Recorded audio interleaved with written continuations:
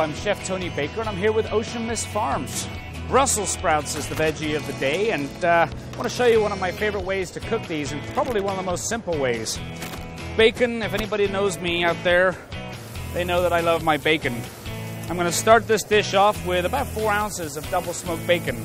Put it into a pan that can fit also in the oven. This is a roasted Brussels sprout dish. And start that bacon rendering down. It takes about a minute, that's it. You just want to get some of that bacon fat, and that bacon fat is going to allow us to roast our Brussels sprouts. Okay, our bacon's almost there. Look how beautiful that looks.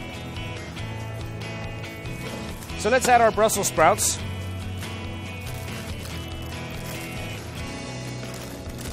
We don't want to overcrowd the pan. You want to put about a layer of Brussels sprouts on there. I like to get them all coated in a little bit of that bacon fat. Season them up real nice with some salt and pepper. Brussels sprouts seem to take quite a bit of salt, actually, in my opinion, to bring out the flavor. Okay, at this point, you take your pan and pop that right into the oven. About 350 degrees for 25 to 30 minutes should make these Brussels sprouts absolutely delicious. They'll take on a nice, dark, rich, nutty flavor, a great accompaniment to any meal. This is Chef Tony Baker.